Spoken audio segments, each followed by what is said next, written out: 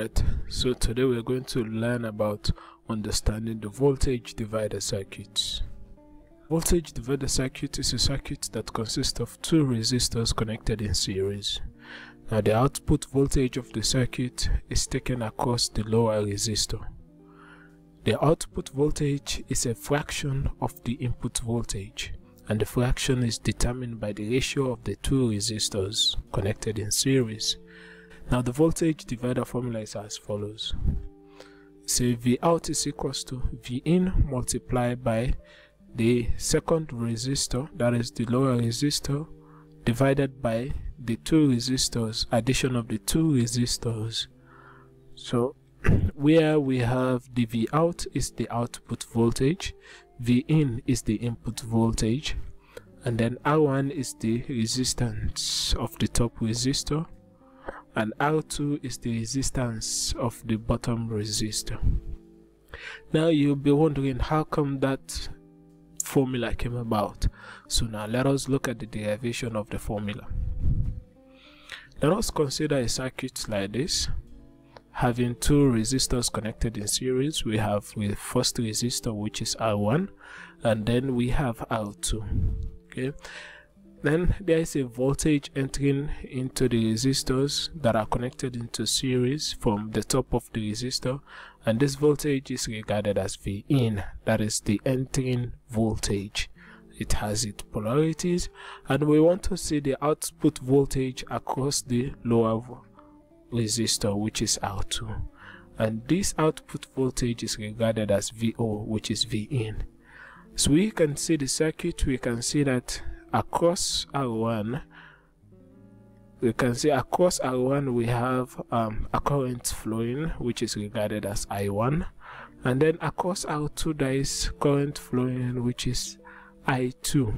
Right now, if we observe the circuit clearly, we can see this formula that I1, that is the first current entering, is equals to I2, because the current is flowing through the resistors connected in series is the same, right? So that is I1 is equals to I2. Also, if we look at Ohm's law, we see that V is equals to IR. So therefore we can say the entering voltage, that is V in, is equals to I multiplied by these two resistors R1 plus R2, right? Then arranging to solve for I, we have I is equals to, that is the current entering, is equals to V in multiplied by 1 upon, or we can easily say V in divided by, because we know I is equals to V divided by R, the voltage divided by the R connected in series, that is the addition of the two R's. Now that we have solved for I and in terms of V in and for both resistors, next we can write the expression for V out using Ohm's law. So we can say V out is equals to I R2, because we are trying to find the voltage across R2, and that is equals to, if we can substitute the value of I, which is I is equals to V in multiplied by 1 upon R1 plus R2. If we substitute into that equation, we end up having V out equals to V in multiplied by R1 upon R1 plus R2 multiplied by R2. So that's how we get the formula for our voltage divider. Next, how can we use voltage divider? Now, say to use the voltage divider circuit, you follow the following steps, or you take up the following steps. First, you determine the input voltage, that is V in, and the desired output voltage. That means the voltage that is entering, you determine it, and also what voltage you want to receive at the output. After that, you calculate the resistance values needed for the resistors in the circuit using the voltage divider formula. V out is equals to R2 divided by R1 plus R2 multiplied by V in. Then choose the resistor values based on the required resistance. and the available resistor values. It is often best to use standard resistor values to make the calculation and selection process easier. Connect the input voltage source to the circuit. The positive terminal of the voltage source should be connected to one end of the resistor R1, and the negative terminal should be connected to the other end of the resistor R2. Connect the other end of the resistor R1 to the other end of the resistor R2. This creates a voltage divider circuit. Now connect the load, that is the device or the circuit that will be powered by the voltage divider, to the circuit. The positive terminal of the load should be connected to the other end of the resistor, which is R2, and the negative terminal should be connected to the negative terminal of the voltage source. Measure the output voltage across the load using multimeter. This will allow you to verify that the voltage divider is functioning properly and providing the desired output voltage. If necessary, adjust the resistance values of the resistors in the circuit to fine-tune the output voltage. Use the voltage divider to power the load as needed.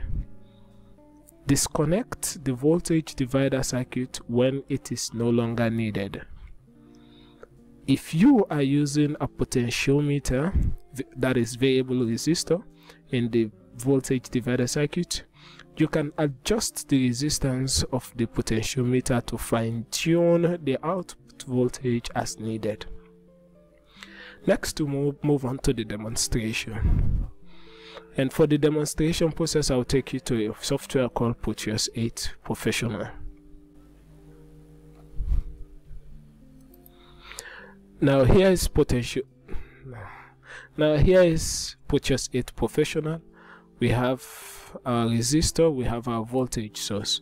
Now let us say here is our voltage source, and we want our resistors. Can change, okay. We want one like this and the other one like this. Connect this. Then we go to this place called virtual instrument mode. Go to DC voltmeter so that we can check the voltage across R2. Connect, right? Then let us look at an example. So here is an example. For example, if the input voltage is 10 voltage, the resistance of the top resistor, that is R1, is 1K, and the resistance of the bottom resistor, which is R2, is 2K, then the output voltage can be measured. This is the calculated version, of which we get 6.67 voltage. So we are going to check R1 is 1K, R2 is 2K, and the voltage is 10 voltage. Now let us connect that in Proteus 8. Okay, here is Proteus 8. Let us get this one. We get 10 voltage. Now let me label it as V in. V in. Okay. Here's our V in, and this is R1 and R2. According to here, this is 1K.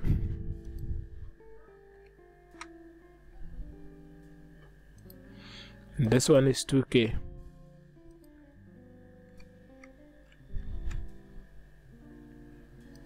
So if we run the circuit, we can see the voltage that is across R2. Run. It really matches our calculated voltage, which is 6.67 voltage. So that is the voltage across here. Now we move on to the application. Where can you apply this voltage divider? The first application is that it is used for reducing voltage. That is, voltage divider can be used to reduce the magnitude of a voltage for use in a circuit. For example, if you have a 12 voltage power supply and needed to use it to power a circuit that can only handle 5 voltage, you can use a voltage divider to reduce the 12 voltage to 5 voltage. Now let us calculate this down. Our desired output is 5 voltage, which is VO 5, and our Vin is 12 voltage. According to the formula of VO equals to Vin multiplied by R2 divided by R1 plus R2, right?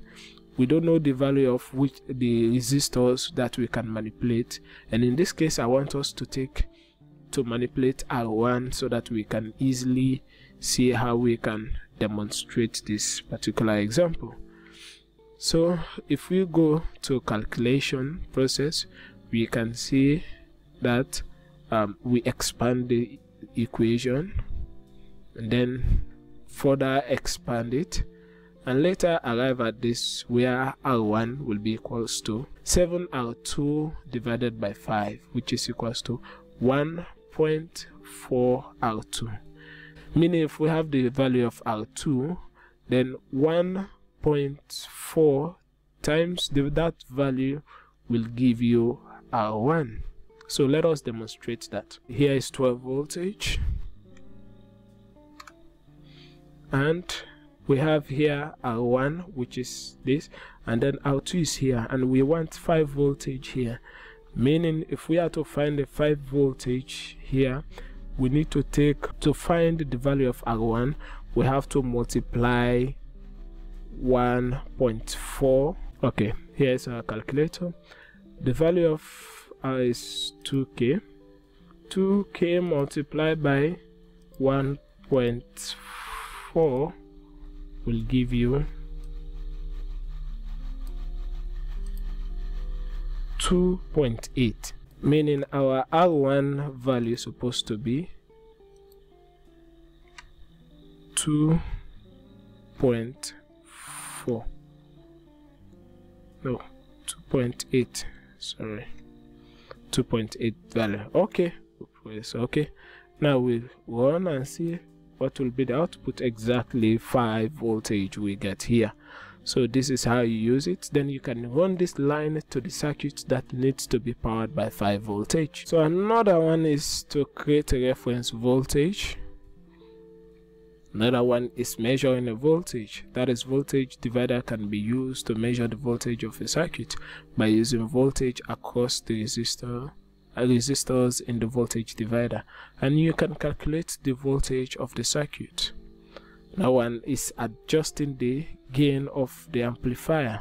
Voltage divider can be used to adjust the gain of an amplifier by changing the resistance value of the resistors in the voltage divider.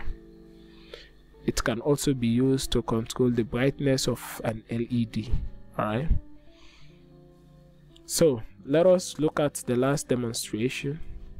Alright, so let us get rid of this one, and then we'll put our potentiometer.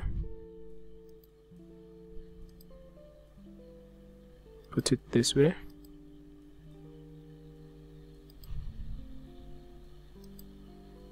Connect this to the top. Connect this here.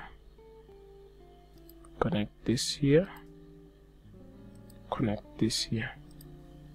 It's 1K, we give it as 10K. And then this one is 2K.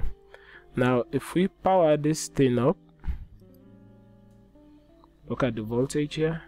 The lower we go, we can see the voltage is increasing up to 12, because when this one goes to 0, the only resistor will be 2K, and the voltage across 2K is 12. It's the same voltage across. The input voltage is the same as this one. So if we increase this to the maximum,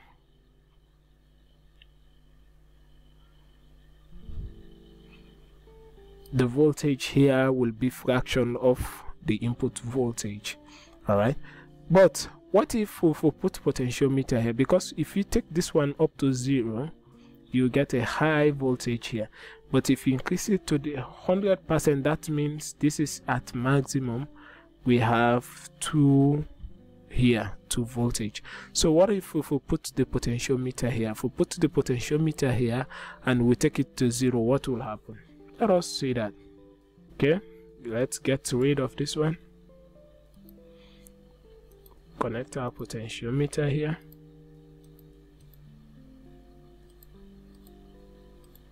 Connect this here. Connect the voltage to this. And this one is connected here. Alright, so now the same 10K,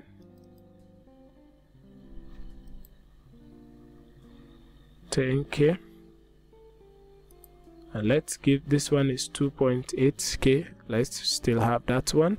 If we click on run, we have here at 54%, we have 7.90. Now if we take it to the max, so we can see the maximum of this one, we get 9.3. Fraction of this one, the input voltage is what we've got here. Now if we take it to 0, what will happen? Let us reduce it to 0.